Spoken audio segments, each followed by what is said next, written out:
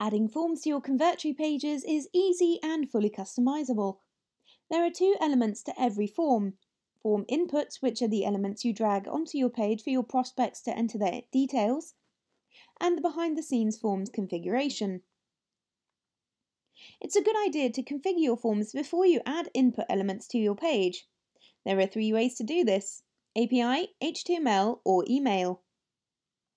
Form APIs let you connect to popular services for easy integration. HTML lets you embed your own form code, and email lets you send submitted form information to your main account email.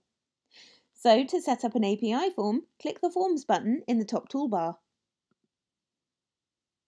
In the Configure Forms dialog, click on the type of service you want to integrate, autoresponder or webinar. Then choose your service from the menu. If you haven't integrated your service already, you'll be prompted to open integrations in a new tab. You can integrate your services or remove them at any time by heading to the dashboard and clicking Integrations in the left-hand menu. Depending on the service you connect, you'll be prompted to choose the list you want your form to add prospects to.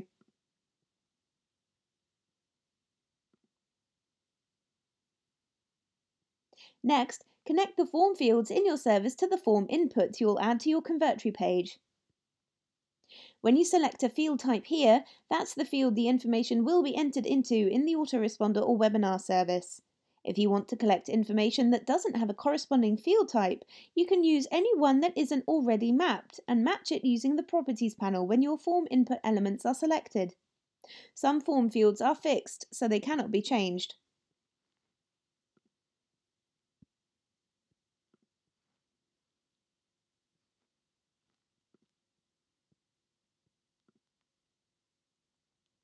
When you're done, click on Post Submission Redirect in the left-hand menu to enter the URL of the page you want your prospects taken to after they click Submit.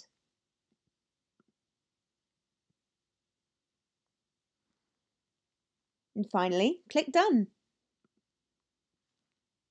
You can connect both autoresponder and webinar services to one form to sign up prospects to both lists at once. Simply repeat steps 2 to 5 to add another service.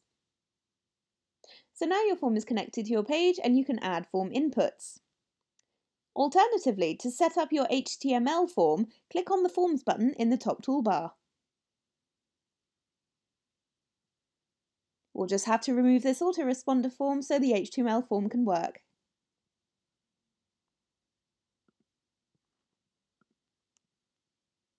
Okay, in the Configure Forms dialog, click on Forms, New Form, and then Form from HTML code. Give your form a name, and enter the HTML code for your form. Then click Create. Click the small arrow to the right of your form name to connect it to the page. Finally, just click Done.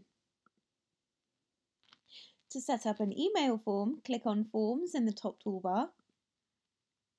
And we'll just have to get rid of this HTML form so the email form can work.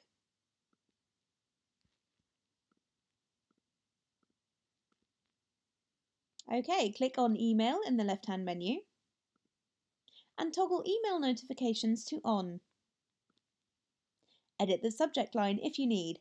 Email notifications will be sent from support@convertrinotifications.com, so be sure to add that to your VIP or contacts list. When you're done, click on Post Submission Redirect to enter the URL of the page you want your prospects taken to after they click Submit. Finally, just click Done. Okay, so once you've connected your form, it's time to add the form inputs. These are the elements your prospects will interact with on your page. So click on the Form Elements button in the Elements tray and choose the input you want to add first, then drag it onto your page.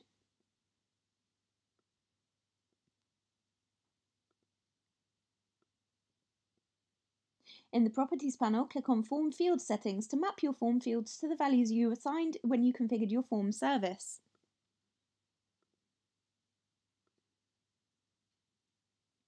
If you set up a form with HTML or API, field types will be shown in bold on the drop-down.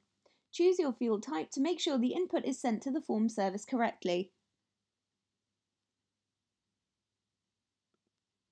Remember, if you want to collect information that doesn't have a corresponding field type, you can use any one that isn't already mapped and match it using the Forms dialog. Next, choose whether this field is required and whether you want the field validated, i.e. as a real email address.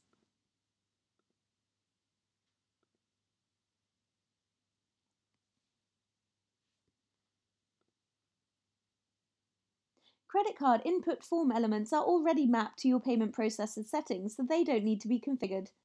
Next, just repeat that step for every form field you want to include.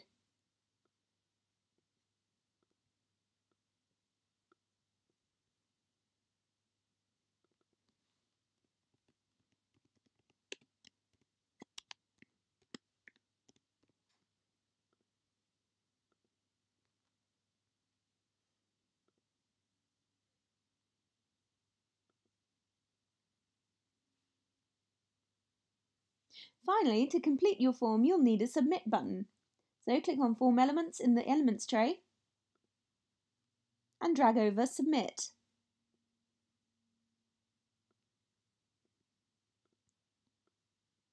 With your Submit button selected in the Properties panel, click on Button Settings and choose Submit from the Mode drop-down menu.